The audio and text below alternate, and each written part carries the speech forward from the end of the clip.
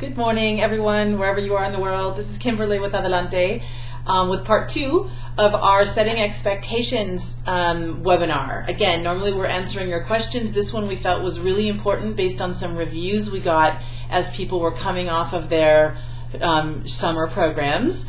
So in the previous Setting Expectations, we talked about that, kind of what you get in a program abroad. In this one, I want to talk more about kind of the bigger picture. We are not solely focused on the academic part or the safety part. I think a lot of programs, because that's what parents want to see, and also that's like so easy to hang your hat on, are just solely focused on that. And we feel like that's too one-dimensional. We feel like there should be focus on that, but it should be equally focused also the experiential part. In other words, the part that happens when you're not in the classroom or when you're not in your internship. So experiential learning is a huge part of that, and the expectation word around that just doesn't apply anywhere. You shouldn't really have any expectations of what you're going to learn or what you're going to become after this time abroad. You should do your research, you should ask a lot of questions, and I know that it's human nature to, based on that, build some expectations, but you should also, if you're a good candidate for independent programs like this, understand that it's a human nature to have expectations. They should be right here.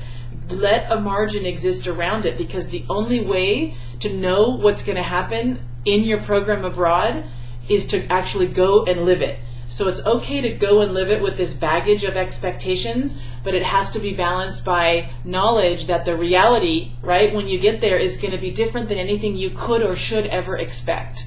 So that's kind of our key thing right now. When we're educating you guys, we want you to ask about your internship. We want you to ask about your housing. Definitely study the part of the world that you're going to.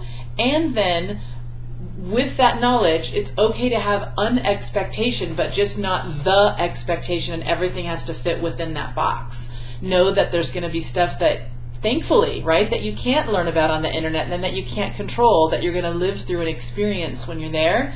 And that's really going to be what you unpack when you get home and reflect upon, and that's really what's going to make you different, I think, better than a lot of people around you. And honestly, that's what people like future job prospects, that's what they're going to ask you about. They don't really want to know exactly what you did in that internship in Chile. They want to know about how did you come to go there, and how did you live there, and what did you learn. I mean, I promise that's what people are going to talk about is your experience there, not the details of the, event that you organized or of the, business plan you put together. So I hope this helps. Any questions, we'd always love to have you. You have our website, adelanteabroad.com. Thank you, and have a good rest of your day.